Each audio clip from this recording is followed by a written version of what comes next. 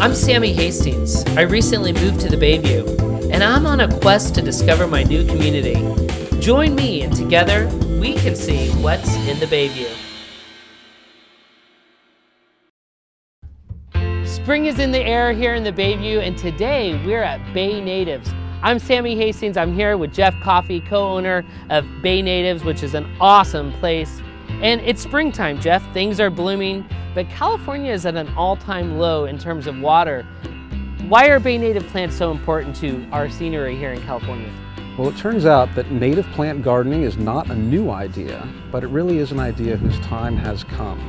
With the snowpack in the Sierra being at a 50-year low, people's initial knee-jerk reaction is that they cannot garden anymore. There's no water left for the plants.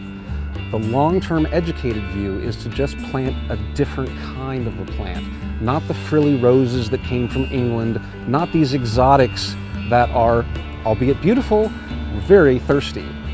The native plants have been growing here in this ecosystem, in this climate, since before there were any garden hoses, before there were any sprinklers. They drink when it rains. That is an interesting concept, and I know the wonderful plants I've gotten here at my house here in the Bayview are thriving, and they need 1/3 or 1/4 of the water the other plants that you're talking about. Now, how did you guys come to the Bayview? Why are you here in the Bayview? We were looking for a good site that we could have all of these plants getting plenty of sunshine, and a place where customers could come and buy plants in quantity and load them into a truck. It turned out that the Port of San Francisco is managing 7 miles of waterfront property in San Francisco, and this site had been vacant for 7 years.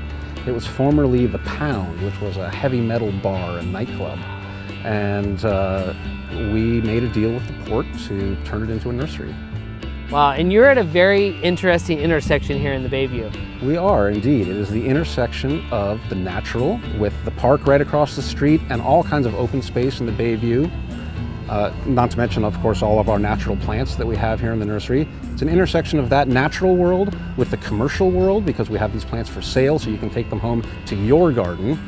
The industrial, we have the trucks going by all day long, the crushers across there turning raw concrete rubble into structural backfill and gravel for the recycled building materials for the building industry. We've got trains hauling cargo up and down Cargo Way, and then we have the pastoral. You may have heard the rooster crowing over there. We have a herd of goats next door. We feed them our clippings, and it's all working in this wonderful ecosystem. And not to mention the big recycling plant. It's almost like you guys are in the intersection of the circle of life. Now, Jeff, where do you get all these plants from? How do you create this? We grow them, we propagate them. Some of them we buy in from wholesalers and other growers. We plant seeds, we take cuttings, we divide rhizomes, all kinds of methods. Can we go take a look at some of this creation that's going on here? I would love to show you our propagules. Awesome, let's go. Let's take a look. Many of the plants we grow are local San Francisco natives, like the Nootka reedgrass, the blue-eyed grass, or the Franciscan wallflower. Wow. We are here in the propagation tent, where you can find one of our most rare and fabulous treasures, the trillium. Wow. Native plant fanciers fall on their knees and worship this plant.